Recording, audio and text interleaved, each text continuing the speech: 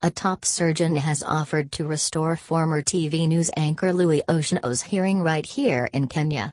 Mr. Otieno, who lost his hearing under unclear circumstances, is seeking funds for delicate surgery in his inner ear and a cochlear implant so he can hear once again.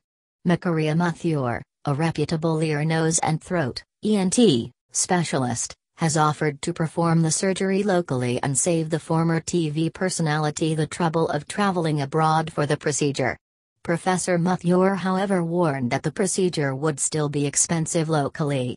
"We haven't done as many patients as we would have wanted, but that's mainly because of the cost barrier," said Muthure, who has been doing cochlear implants for the past 4 years in the country.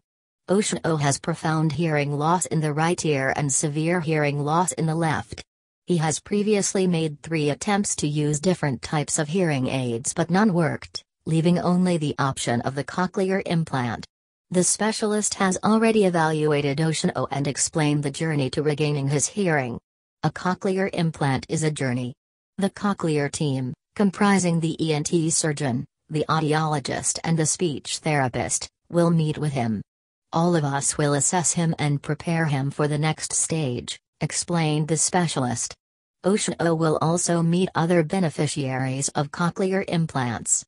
The surgery will see him in hospital for about 4 days, followed by a 4-week wait for a switch-on.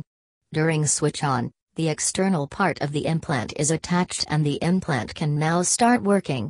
"You don't start hearing immediately after the surgery," said the surgeon. After the switch-on, Otieno will be taught how to hear using the implant. This is a process that is like reminding him what speech sounds like so that he is able to converse once again. This entire process could take at least 1 year, he explained. Otieno welcomed the news that he would not have to travel abroad for treatment. That he, Muthure, can do it, and do it locally, is a plus, he said.